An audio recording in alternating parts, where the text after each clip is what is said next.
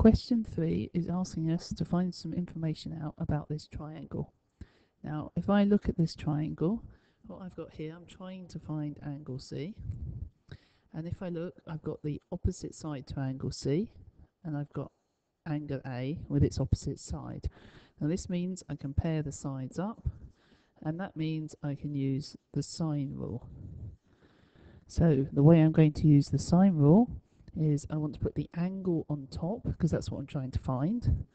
So sine of C divided by the side opposite equals sine of the angle A there divided by its opposite side. That means sine C is sine 43 degrees divided by 12 times 11. So then I can just go to my calculator, okay, using the relevant buttons, put this in, sine 43 divided by 12 times 11. Now I must make sure I'm in degrees mode before I do this. So that's 0.625.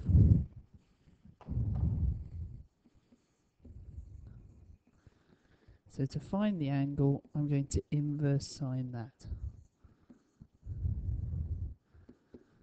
And that will tell me, using the calculator again, that C is 38.6943, so on degrees, and we were asked for it to one decimal place, so 38.7 degrees.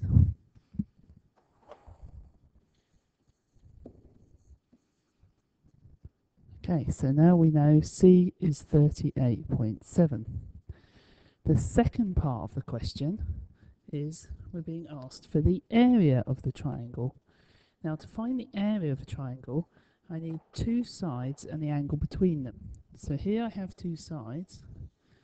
Now the angle between them is B, so first of all I need to work out what angle B is, and remember in a triangle there are 180 degrees. So angle B is 180, take away 43, take away 38.7 degrees, and that tells me it's 98.3 degrees.